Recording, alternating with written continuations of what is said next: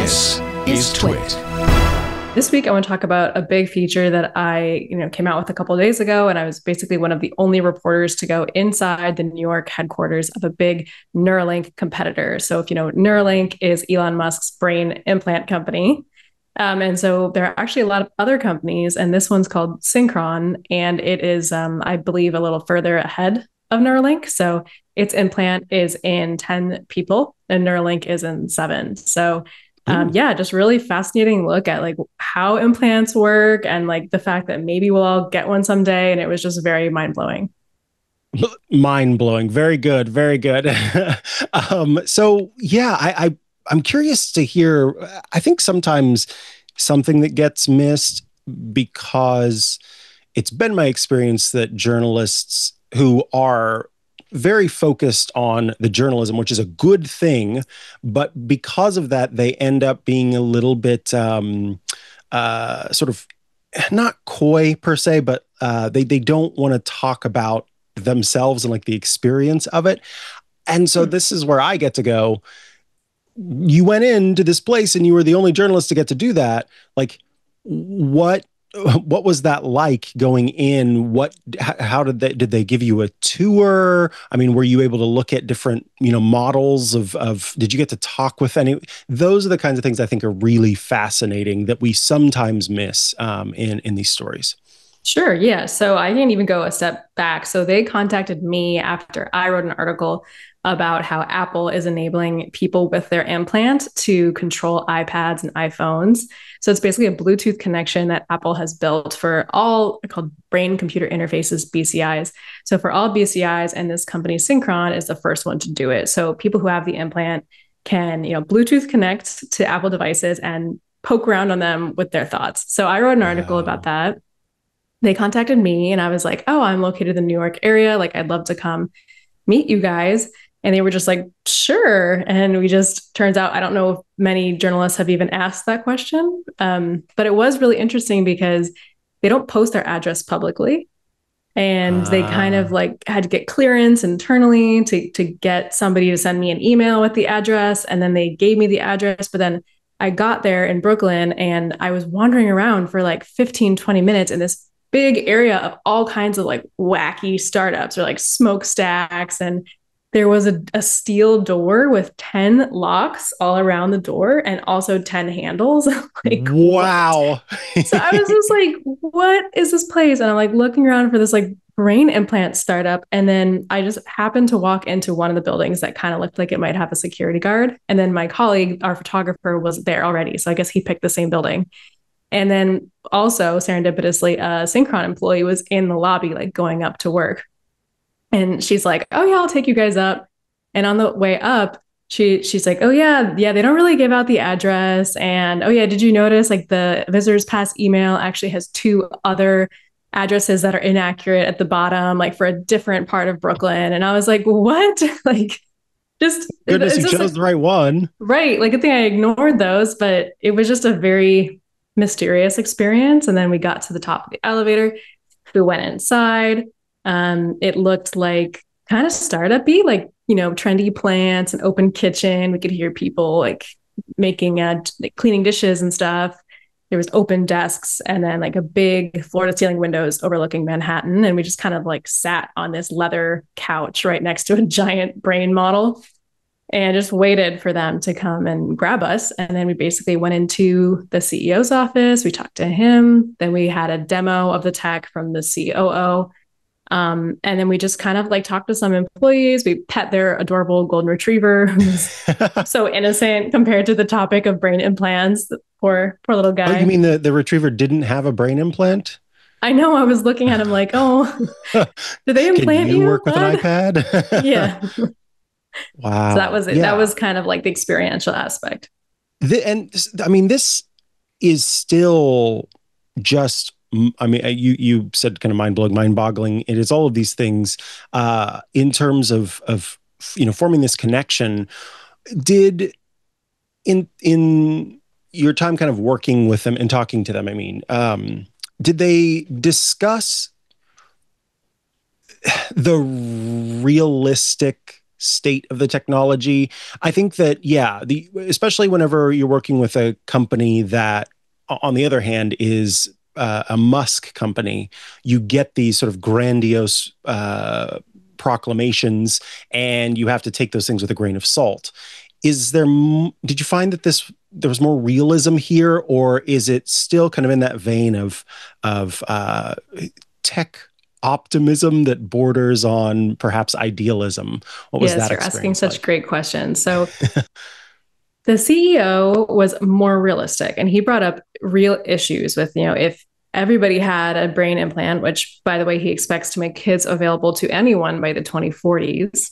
And so if anyone could have a brain implant, what would that mean? Like, would that give the company who makes them too much control over your literal thoughts and actions and like what you're doing on these tech devices? And so he was open to discussing things like bias, discrimination, even like subversive control, like evil companies. Like, he was willing to talk about these ethical issues, which is what I'm interested in. So I liked that. Also comes from a medical background, so he was very interested in just he hyped their implantation method quite a bit, because it doesn't actually drill into the skull like Neuralink. It Mm. inserts like a little snake up your body through a vein up to top of your brain. So it sits the top of your brain in a large vein that is, I guess, close enough to get the right electrical signals. So we talked a lot about that. And then I thought the COO was a little more of like a sales guy, and his confidence was dripping from the walls. He was like,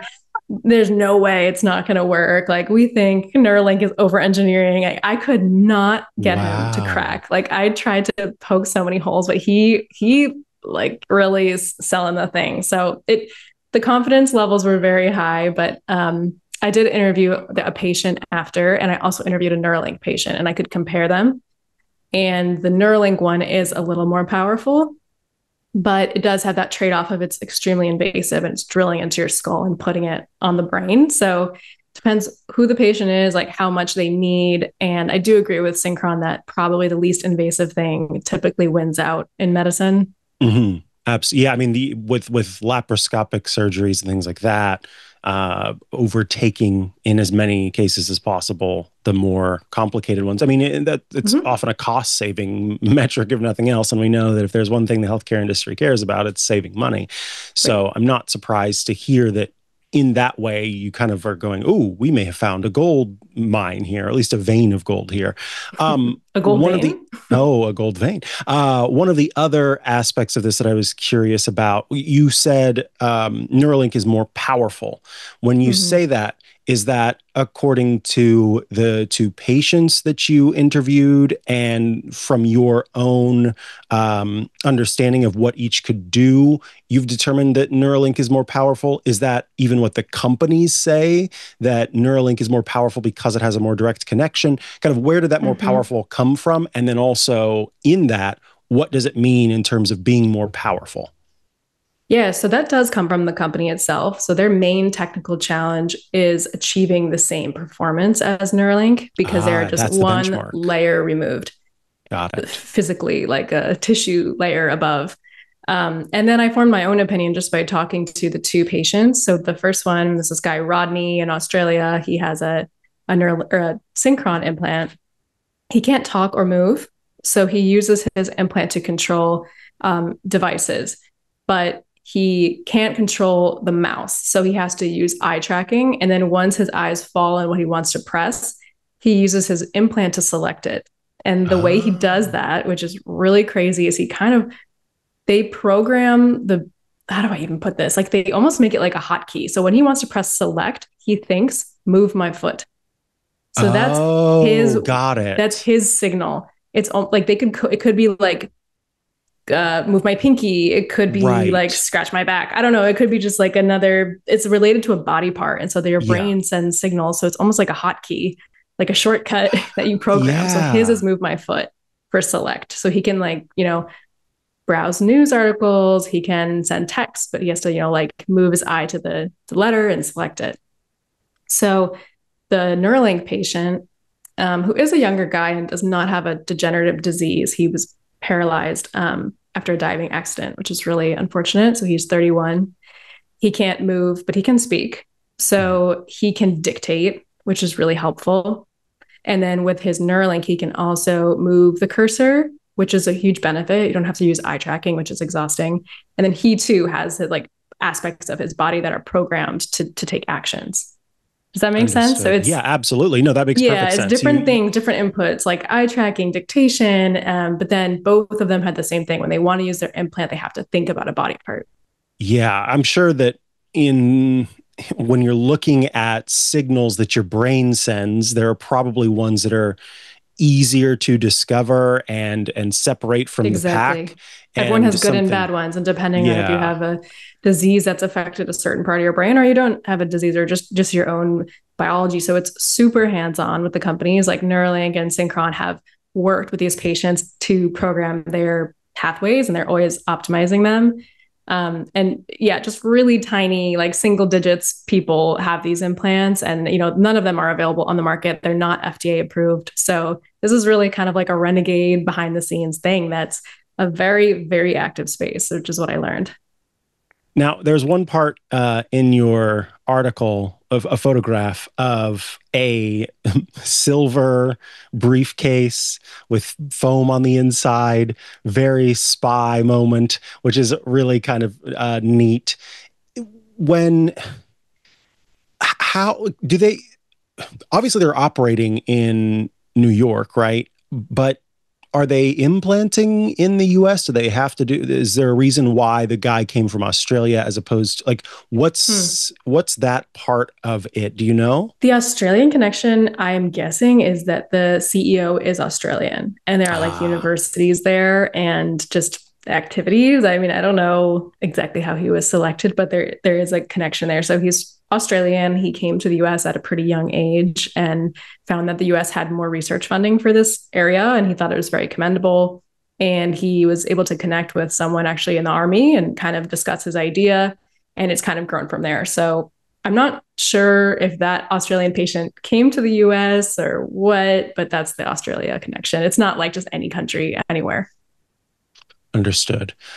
Anything else that stuck out to you, or that you think is something of interest Mm-hmm. in this that you want to mention before we head into a break? Yeah, I think just one last thing is we think of this space as kind of for people with disabilities, and it very much is at this point. But to be clear, like the ambition for all these companies is to make it for everybody. And you can see that the writing is on the wall a little bit, maybe in like 50, 100 years. Think about we've gone from cell phones, which are kind of annoying and cumbersome to use, right? We're like hunched over, we're getting carpal tunnel. Like that's not the best experience possible. So now people are going to glasses, like, oh, you can sit up, you can talk to an AI. We're experimenting with these different form factors. So the ultimate seamless form factor that'll give you the best posture is probably a brain implant. So it's like you could see how the trend is going there. And then with Apple exploring them, NVIDIA is also partnering with Synchron to train AIs on brain waves, which is crazy. So it's very long term, but I left with an impression that this there would be appetite for this if it worked properly, and that very powerful people and companies are wanting to go in that direction. Understood. Yeah. We look at the accessibility features on in our tech already, and many of those features that first existed as accessibility only features end up working their way into everybody using them. Totally.